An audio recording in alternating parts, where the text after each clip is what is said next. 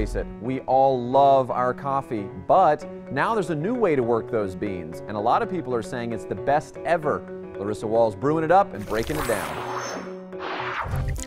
Craft brews are everywhere, except this isn't beer.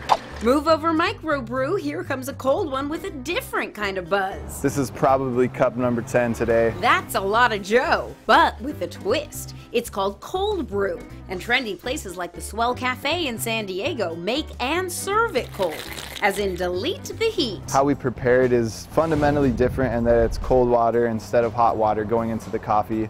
And instead of taking 5 to 7 minutes to brew, it takes anywhere from 12 to 18 hours depending on how long we would like it to steep. So if they brew before breakfast, the coffee won't be ready until long after dinner. Peek up through. But this slow and heatless process allows the coffee to steep without oxidizing, leading to a better, not bitter or acidic taste.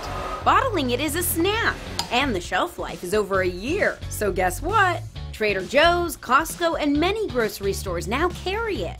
And cold brew is caffeinated, so strong it comes as a concentrate. A 32-ounce bottle, when diluted properly, will make 12 8-ounce cups of coffee. Some brands sell online, and some stores sell cold brew makers for your house. Meanwhile, DIY videos are flooding the web. Here, though, we're going to teach you cold brewing. Gradually add cold water. And give it a shake. Great, what's next? Are we adding the water? We have so many coffee choices. Well, just add another one. Coffee, it's the last legal vice. And cold brew, it's no ordinary Joe.